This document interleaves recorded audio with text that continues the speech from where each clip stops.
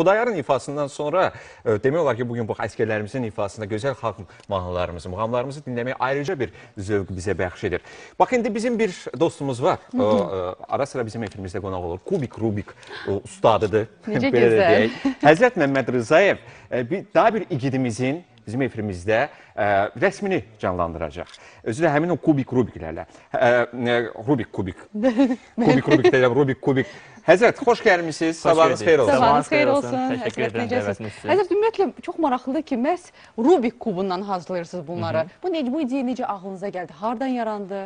Artıq 7 ildir həyatımda olan bu Rubik kublarına yeni bir baxış gətirmək istədim və özüm rəsmə olan marağıma, incəsənətə olan marağımı, sırf bu rəngli oyuncaqları da incəsənət yaratmaq qərarına gəldim ki, burada toplam ortalama 500-1500 ədəd kubiklərlə 1500 ədəd qarışdıraraq, onları müxtəlif formada yaradaraq insan rəsmlərini, müxtəlif tanınmış simaları, mozaik portretlərini hazırlayıram. Bugün də onun bir canlı nümunəsini göstərəcəm. Bunda da Həzrət, siz bir neçə maraqlı tanınmış şəxsiyyətlərimizin portretlərini eləmişsiniz. Amma əvvəlcə istəyirəm o kubiklərinin birini bizə verəsiniz. Buyurun. Biz bu işdə sizin kimi peşəkar deyilik, amma cəhd göstərməyə çalışacağıq. Tofiq, görürsən, bütün rənglər eynidir. Mənə həmişə maraqlı olur. Bax, bu rəngləri eyniləşdirmək, yəni siz əliniz öyrəşir buna, yoxsa bunun hansısa taktikaları var? Gözü yumlu edir, Həzrət. Bir də efrimizin gözü yumlu edir. Rəngləri ümumiyyətlə bir araya gətirmək üçün müəyyən bir texnikası var, onu bilmək lazımdır və onun əsasında beləliklə rənglərin tam birbaşa müəyyən etapları keçərək yaratmaq mümkündür.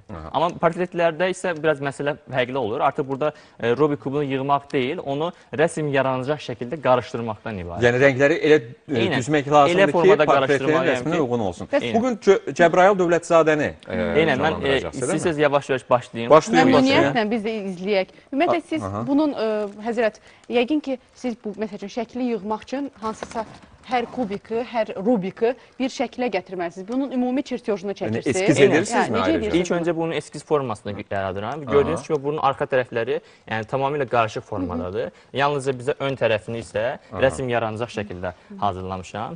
Əslində mən öncədən rəsmi hazırlamışdım, amma hal-hazırda onun yığılma prosesini... Nə qədər vaxt çəkir adətən belə bir portreti yaratmaq? Ümumilikdə bir əsəri yaratmaq üçün 10-15 saat, bəzən 20 saat günlərimi alır da, belə deyək, 2-3 gün ərzində. Bir sutka, amma fasilələrlə siz bunu edirsiniz də? Bəli, təbii ki, fasilələrlə, çünki fiziki olaraq məni çox yorur.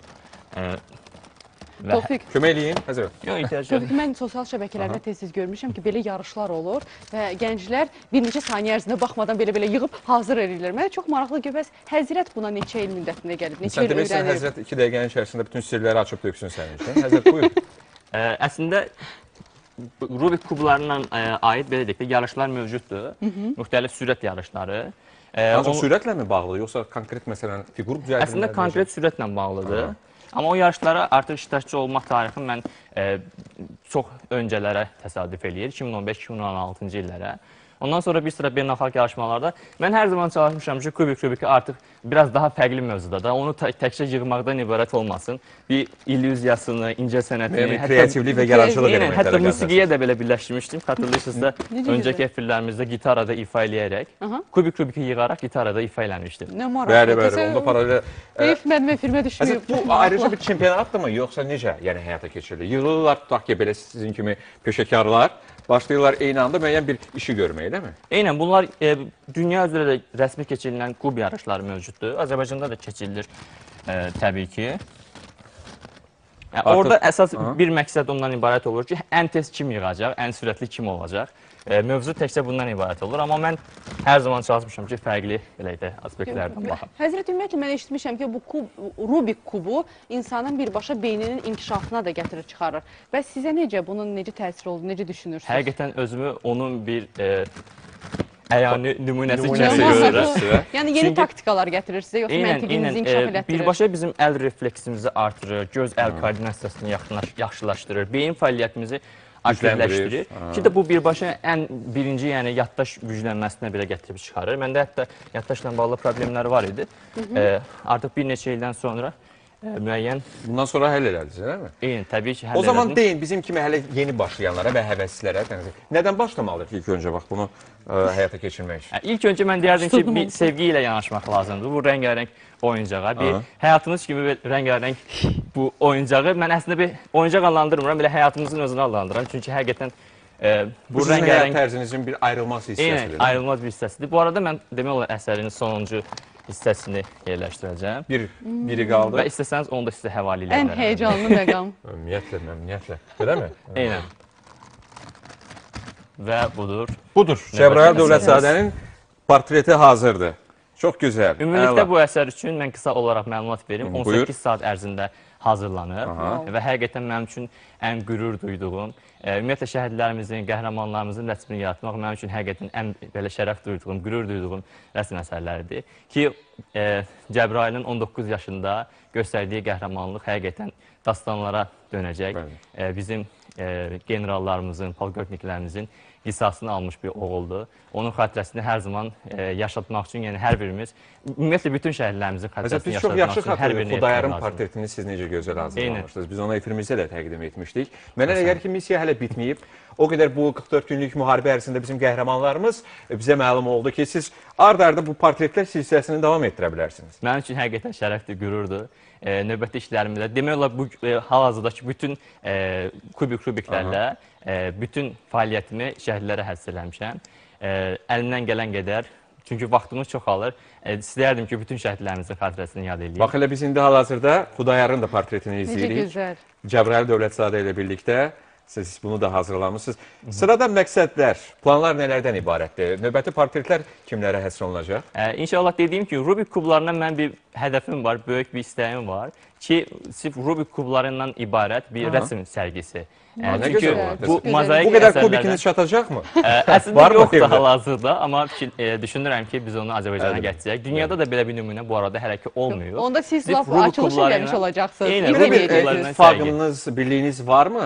Biraz federasiya demək daha hələ ki yoxdur. Təkəm demək olar bu işdə. Təşəbbüs göstərin o zaman, yığın öz ətrafınıza sizin kimi düşünənləri. Buradan o zaman səslənək də. Baxın, bax kameraya. Qoşulmaq istəyən, dəstək olmaq istəyən hər kəs qoşula bilər mənə. Və hər kəsə əlindən gələn bütün köməkliyi eləyə bilərəm. Bu arada onu da qeyd edeyim, Rubik kubunun tamamını yığmaq üçün öyrətdiyim metodlar var ki, və o öyrətdiyim insanların sayı bu arada 300-dən çoxdur. Hər birinin hal-hazırda şəxsi bir münasibətim var. Onlar bizi 301 və 302 olaraq. Təbii ki. O zaman bizə məsləhətinizi verin, nədən başlayaq?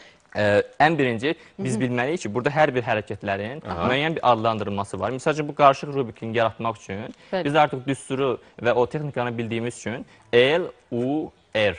Yəni, bunu biləndən sonra artıq bu axırıncı etir. Necə? Misal üçün, belə deyək də, burada hansısa bir həmlə qarışır və bu durumu yaratmaq üçün. Amma eyni durum deyil, orada tam başlanğıcı, mənizə isə son etap olduğu üçün. Siz vəziyyətinizi yaxşılaşdırmışsınız, biz deyirsiniz, daha gəlirsiniz. Belə.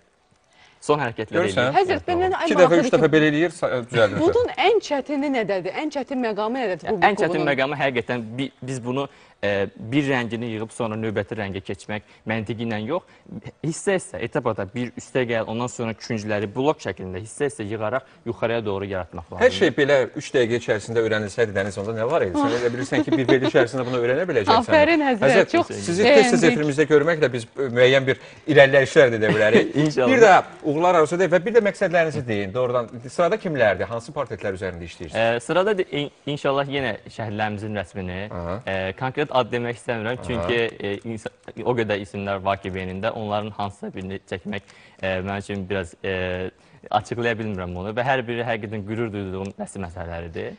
İnşallah hədəfim bu mozaik incəsənət növündə ölkəmizdə dünyada rəsmlərini sərgiləmək. Niyə də yox? Çünki yeni yaranan bir incəsənət növüdür, dünyada da maraqla qarşılanan bir sahədir və bütün dünyada da ölkəmizdən bu işi dünya miqyasında çıxarmaq. Kimlərsə Rubik kubiki sadəcə əyləncə vasitəsi kimi görürdü sahibi. Baş qatmaq üçün bir qədər vaxt itirmək və yaxud sadəcə əylənmək üçün. Amma siz buna çox ciddi məsuliyyətlə və incəsənət növü kimi yanaşırsınız. Mənim həyatıma çox böyük həqiqətən dəyişikliklər və yeniliklər, inkişaf qatdı, insanlar tanıdım. Sizinlə bir yerdə efirə çıxmaq şansını qazandım. O qədər deyir həyatımda yeni inkişaf tapdı. Kubiklə məşğul olan xanımlar varmı? Təbii ki, xeyli. Belə bir tanışlıq olmayıb hələ? Əslində olub, xeyli insanlar müraciət edir mənə, xanımlar da müraciət edir təbii ki. Yəni, istənilən şəxsə, hətta mənim 6 yaşlı qardaşım var, Rüfət, və Bu arada ona da salam göndərirəm buradan. Evdə imkan olmayıb efir vasitəsilə edirsiniz. Yox, mən onu vurğulamaq istəyirəm. Rüfəti 5 yaşında mən artıq onun Rubik kubunun sirlərini öyrətməyə çalışırdım. Hal-hazırda 6 yaşı var və o Rubik kubunu mənlə bərabər yığmağı bacarır. Artıq profi olub. Görürsən? Eynən. Davamçı kimi onu yetişdirirəm. O zaman iki qardaş, təsəvvür edək ki, Azərbaycan uğurla dünya arenasında təqdim edir. Tofiq, bilirsən, mən bir də burada ən çox cəlb edən məqam nə oldu? Ən çətin şəkildə, hətta əllə çəkilən rəsmdə belə insanın gözünün, üzünün ifadəsini verməkdir. Mən baxıram bizim kadrımızda bunu ümumi çəkəndə nə qədər gözəl, nə qədər dəqiq ifadələri həkk olunur. Əlbəttə, bu həssaslıq, dəqiqlik tələb edir və bu janr, bu istiqamət bizdə yeni-yeni başlayır və bu işin pionerlərindən birisiniz, bəlkə də birincisiz. Həzrət, sizə uğurlar arzu Afərin edirik. Həzrət, işiniz uğurlu olsun, yolunuz uğurlu olsun. Dayanmayın və çünki bu sahədə də dünya arenasında bizim bir təmsilçimiz olsun və bizə uğurlar gətirsiniz. Təşəkkür edirik. Bir daha xoş gəlmişdiniz bizə. Minnətdaram, çox sağ olun.